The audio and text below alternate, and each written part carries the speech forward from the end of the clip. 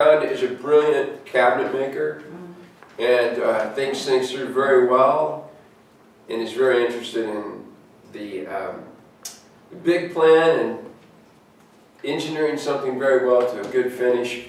But I want you to tell us about a time when you had to improvise.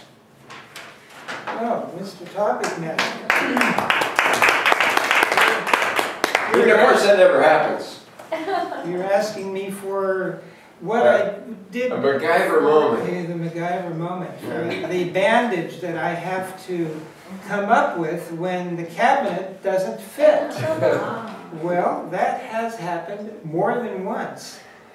I once brought, this was early on in my cabinet making career, I brought a bathroom cabinet out to a home that was 8 feet long, and it wouldn't fit in the bathroom. I couldn't get it around the doorway. I had to take the cabinet back to the shop, cut it in half, bring it back to the home site, and put it back together again with a bandage of Bondo and sanding and all that sort of stuff. Nobody knew anything.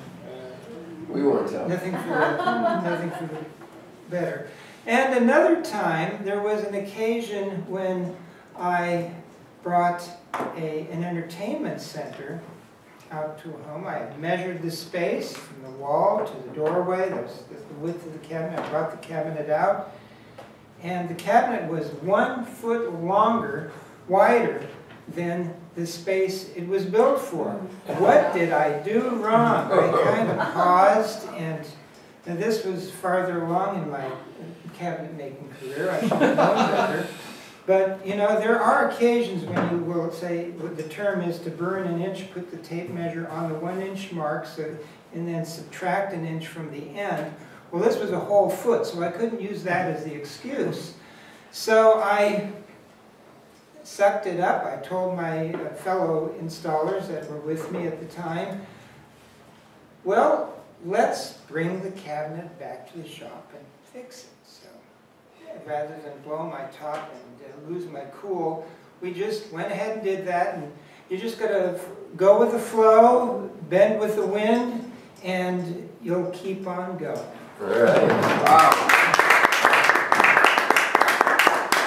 Thank you, Kanda.